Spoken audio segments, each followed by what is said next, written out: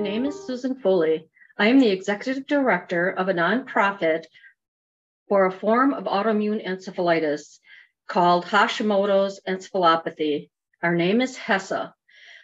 We have created this series on caregivers as we feel they are unrecognized and unheard heroes. Chronic diseases such as autoimmune encephalitis affect not only the patients, but the quality of life for the family and caregivers.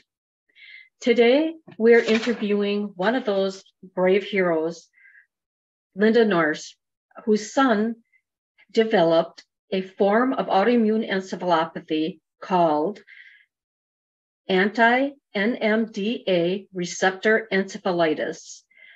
I'm going to let Linda talk, as we need to hear from her, not me. Thank you. Good morning, Linda. Thank you for sitting down with us today.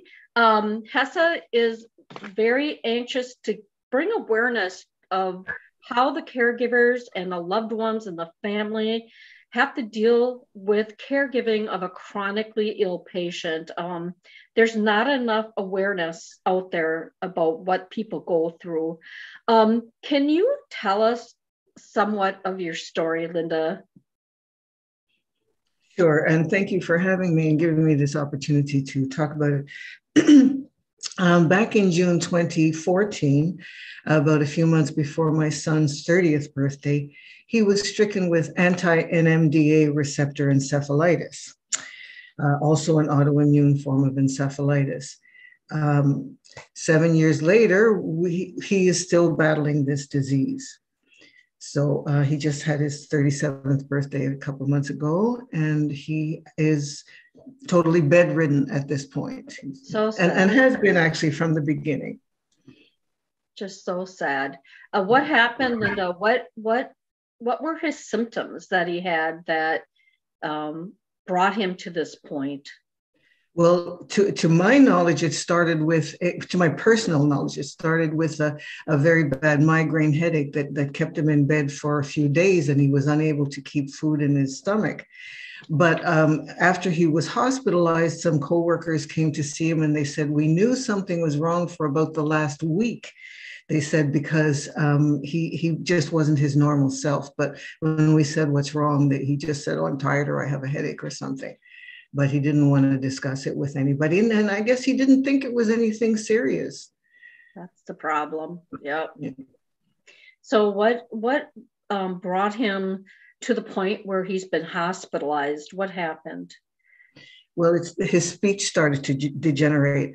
I had noticed earlier in the evening that he sounded funny, like he was repeating things. I mean, like right away saying like, I'm going to the store, I'm going to the store, you know, as if he didn't realize he had just said it. But I didn't really attach too much to it. But by the end of the evening, he was talking gibberish and his wife got nervous. I did forget to mention that he is married. He has 2 children who are now 11 and 13 years old. Just so sad. Yeah. So his wife took him to the hospital and he literally has not left a health institution since then. Once he was in the hospital, the psychiatric symptoms started. He was paranoid and delusional, and he thought the doctors were trying to attack him. So he was fighting back, and had to be restrained at one point. So so that was the beginning. Hard. Yeah. So, Linda, how does this affect you? How? I mean, I know that sounds like a dumb question. You're the mom, you know, but how does that affect you in your everyday life? Well, you know, it took me a really, really long time to stop expecting him to just wake up one day and get up out of the bed and resume his normal life. Even after the doctors told us that was not going to happen, I still believed it for a very long time.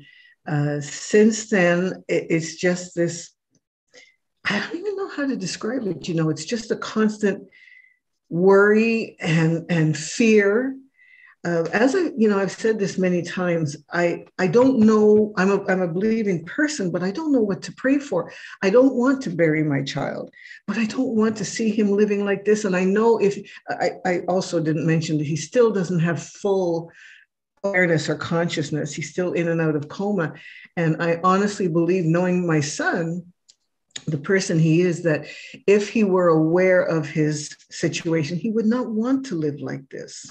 I didn't realize he was in and out of a coma. That's just, it's so hard. I mean, I understand totally where you are talking about that.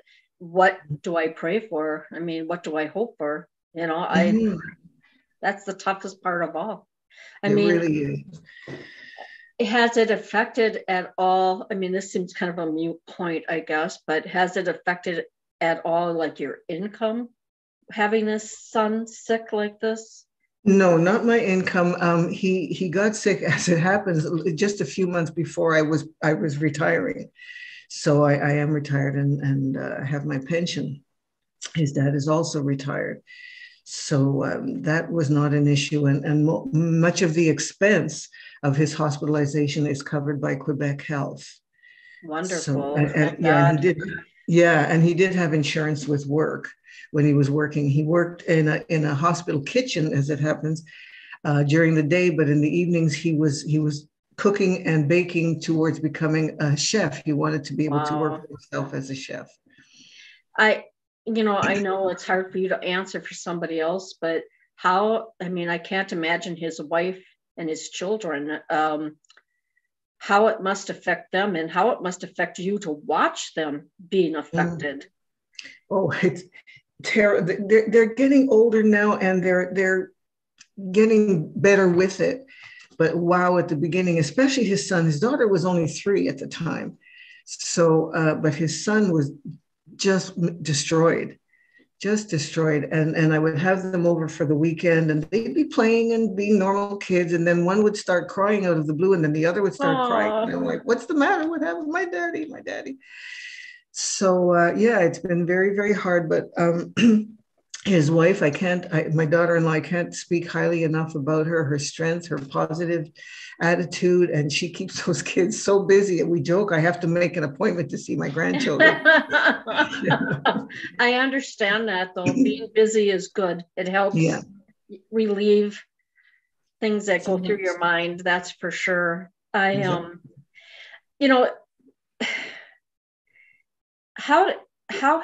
you've got other children, and how has it affected the siblings during this? David's twin brother, actually, they're non-identical twins, and the brother I've always said the two of them are as different as two people can be, both in looks and personality. And his brother is a very strong person, and he jumped in right away and said, I'm going to be his legal guardian. Like, you have to go through the courts. I guess it's the same in the States. And so that there's always one central person to coordinate through. So he's doing that. My other son is also married, and although he and his wife don't have any children, but yeah, so he's just like the focal point, and he's just staying strong for everybody. I remember when David first got sick and he was, in ICU, it was his brother who knew how to talk to him whenever he had his episodes. And I was there when the doctor really congratulated him. He asked him if he had any training of any kind, because he just knew what to do. That's the kind of guy he is. He knows what to do, so he's doing it, and just coordinating for the whole family. Well, that's and as for my daughter, sorry, I was just going to say it's kind of like the brothers. I can't think of the right word. Their ability to know what's going on in the other one's head, that feeling of here's my HE coming through. Empathy? Yeah, there you go. That's what I wanted to say. Thank God someone's not sick and knows what to say. But that is, that I think that ability, they kind of just have it, they know. which is wonderful. It is wonderful and very comforting.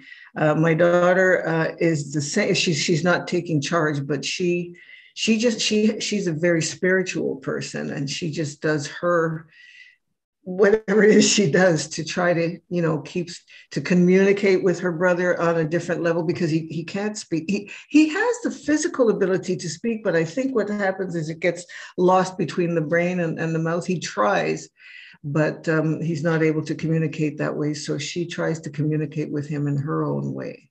Boy, that's so frustrating for everybody.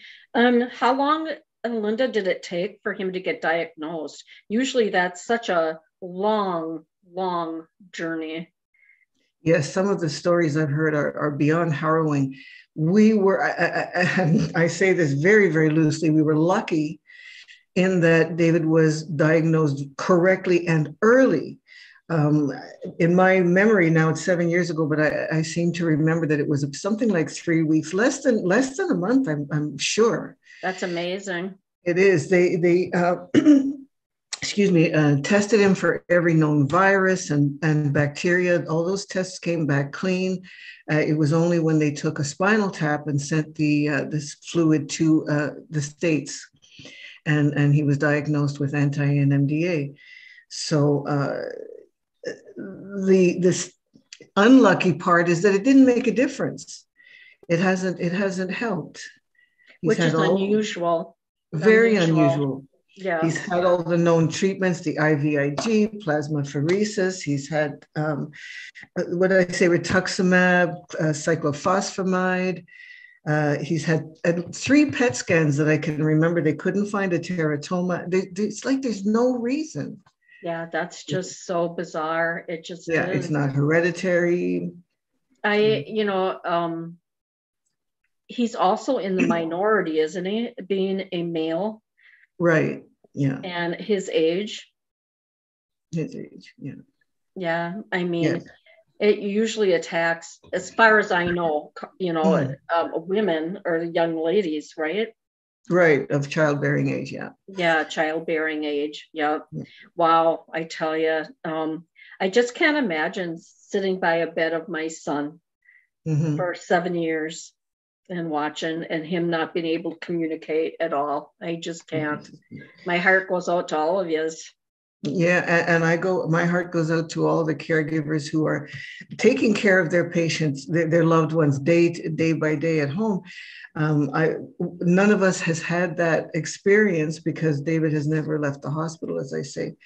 But because he recently had a very serious setback, and we thought this was going to be the last one. And of course, he's still with us, but at one point he was in a tremendous amount of pain. And that kind of answered my question, what to pray for is just let him not be in pain. I understand that. What was causing the pain, Linda? Did they know? Yes, they do. It's because this recent setback, as I mentioned, was vomiting and aspirating. So he did some damage to his lung, both his lungs and his stomach. He developed an ulcer, and those things were paining him apparently. Also, he has bed sores. I didn't mention that before, which he shouldn't have, but that's a story for another day. But apparently, yeah, they're very serious, and so they're treating him for the pain. Well, what can you recommend to people that would find themselves in the same position, having a loved one diagnosed with any type of autoimmune encephalopathy or encephalitis? What would you tell them? I would tell them just bug the doctors. Don't leave them alone. Get as much information as you can. And don't be like me. I did not keep a journal. And I really, really regret that. I know some people do. And those who don't, I would encourage them to do it. Just keep track of everything. And you never know what one little incident will bring up that will maybe help get a cure. I will agree with you totally on that journal. I myself did it before I was diagnosed, and I kept that journal and I wrote down everything, even things that didn't seem important. I mean, it seemed like, well, that's nothing, but I wrote it all down because I thought there's something wrong. They're not finding it. It has to be something to do with all the symptoms I'm having. And it did help. It did help, you know. Absolutely. Yeah, it helps. I know that you also volunteer, and you're a big part of the Foundation for NMD. I always say it wrong, excuse me. Anti-NMDA Receptor Encephalitis, right. the original foundation, right? Right. How did you get involved with that? I think I must have found out about them through Facebook. I'm really not sure. Once again, because I don't keep a journal and my memory is no good at all. Well, I understand. Right. But I did find out about them early on, however it happened, and have never, been out of touch with the founder, Nasreen Shaheen, and followed all that they do. I've been able to participate in some of their fundraisers and have some of my own. So they're doing wonderful work trying to promote awareness and research, and they have prizes that they award to. Now I've forgotten the name. It's CNSF, Canadian. Yeah. I'm sorry, Nasreen. I can't remember the name of it. That's all right. She's a sweetheart. She'd understand. Yeah, she will. But they're doing amazing work with doctors and scientists trying to get more research, more awareness, and hopefully one day a cure.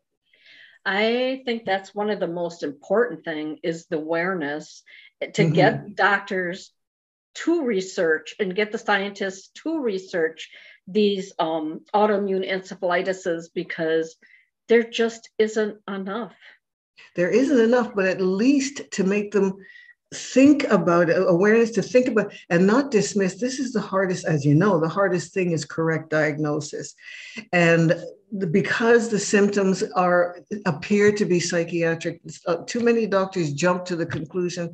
And I've never understood that. If somebody has been perfectly normal their whole life, and then one day they're showing these symptoms, how do you think that they're just now schizophrenic today, not yesterday, but today they are, and let's give them pills.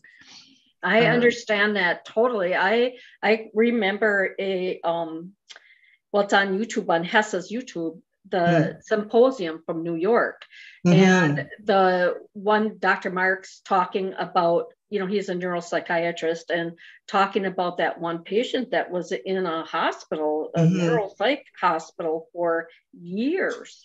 20 years. And yes, you remember what I'm talking about. And they found out that she had an autoimmune encephalitis. And to me, that has stuck with me forever. Yeah. So sad. How many more are there? That's what you think. You can't help but think that at all. But I really appreciate you talking to me. Is there anything else that you would like to bring up or to say, Linda? Yeah, I do, because I actually hesitated about doing this interview, because I felt that it would have been better if I could say, oh, well, now everything is perfect. My son is great. The fact that it's not a happy ending kind of made me hesitate. But I just want to say to the people out there who are still, especially who are still struggling, have maybe just been diagnosed, don't lose faith. Not every case is like this. I think many of the cases are happy endings, or at least moderately happy, because I understand some people do recover, but with deficits, but many are able to can still live a normal life. So don't give up hope. Just believe. If you're a believing person, then just keep praying. Otherwise, just stay positive. I agree with you. It's not all negative. It's not all, but I do think it's really important that you did share your story, because you have to show that part of it too, because people need to know and be aware. And if it makes somebody push harder on the doctors to find out what's wrong, then you have done a great service to people. Thank you, Susan. No, we really appreciate you sitting down with us today, and hopefully, whichever way it's supposed to be in God's hands, that your son finds peace somewhere along the line, and you do as a family too. Thank you very, very much, and bless you, Susan. Thank you for the Thank you. opportunity. You bet. Bye-bye now. Bye for now.